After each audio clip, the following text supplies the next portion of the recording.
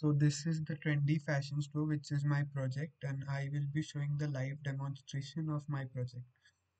So this is the home page of the website, and we can see that there are three products added here.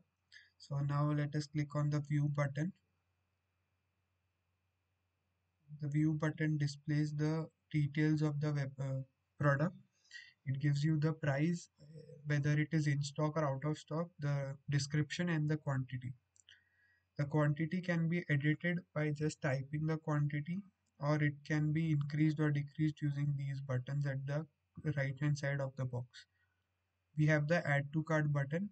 Also at the bottom we have a product description. We have mentioned shipping details here as well. So let us click on add to cart.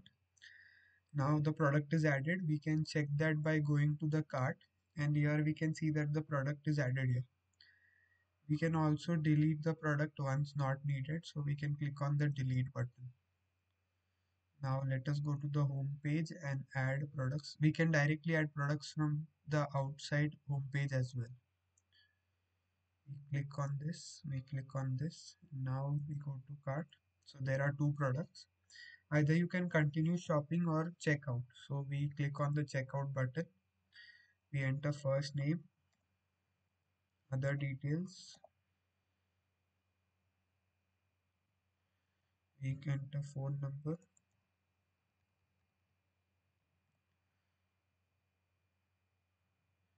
We enter email address.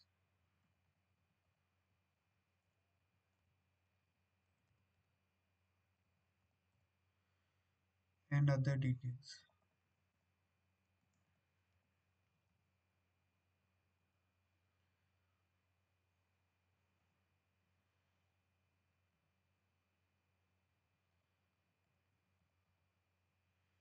Now we select the payment option. It is check or wire transfer.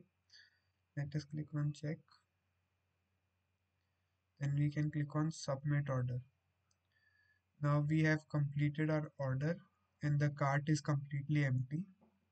So this was the demonstration for the home page. Now we will go to the admin section. So this section has admin dashboard and an add product feature. Here the admin can see pending orders, products in stock, products out of stock, and total products. So here we can see the previous orders placed. Now this is the order which we placed recently. Let us click on the reference ID. So in the reference ID, the admin can see the products added, the number of products unit per product, and we can see the shipping details and personal details of the client.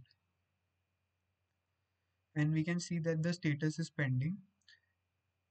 Now we'll go back to the admin dashboard. So you can see there are three products. So if the admin wants to add another product, we can go to add product.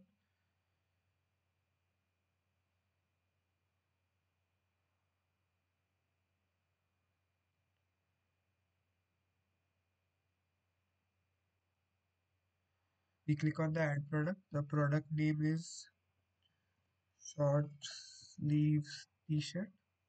Let us add the product price. It will be 40,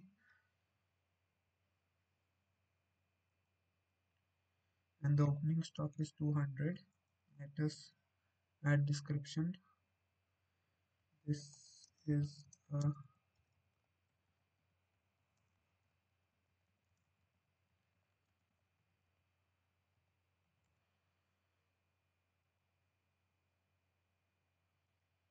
let us add an image.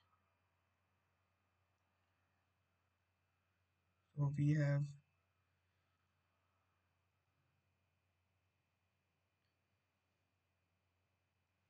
let us click on save product. So now the product in stocks have increased from 3 to 4, and this will be visible on the store page as well. Now we can click on view and we can see the product price and the description. Let us click on add to cart and we notice that the product is added to the cart. So this was the complete description of the project and the working of the project. Thank you.